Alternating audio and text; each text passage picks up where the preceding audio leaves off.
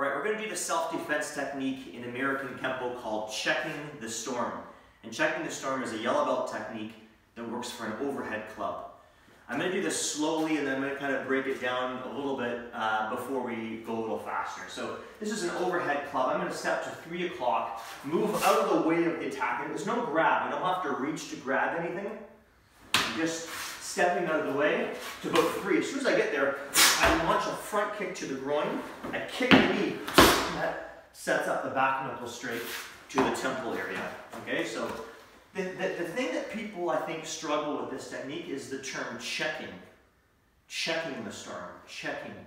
The check really comes in, not just from stepping out of the way and getting my hands up, but preventing the second club from coming at you after the first one misses. In other words, if I pause in a cat stance and I wait, he's going to turn that into a forehand strike and he's going to hit me. So I check after the front kick by having my hand on top, but also my front kick to the groin becomes the check.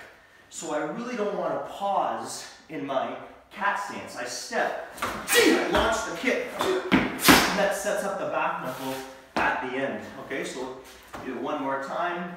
We step out of the way, I get my kick in, I get my side, and then the back knuckle hits, and I move out of the way.